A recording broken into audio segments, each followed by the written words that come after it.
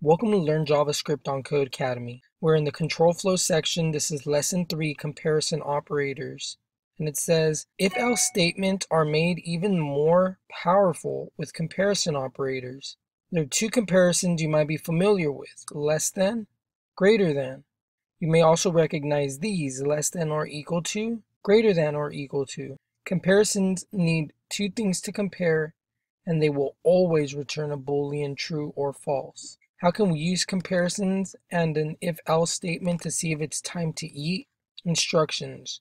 Write a variable named hunger level and set it equal to 5. So var hunger level and assign it 5. So we run. So number 2 is asking, write an if-else statement that checks if hunger level is greater than 7. If so, log time to eat.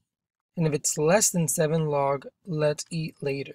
So we can do that here. We would say if hunger level greater than 7, we would like it to log time to eat.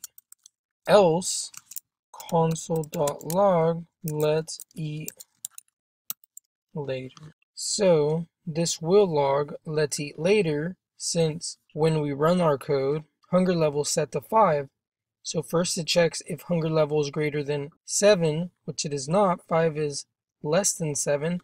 So since this is false, the if statement, it will not run the code within the curly brace. Then go to the else and print let's eat later. So let us run this. And as you guys can see, it logged let's eat later here on the console. Step 3 is saying, notice that since hunger level is 5, the if statement evaluates to false, therefore the else's code block runs.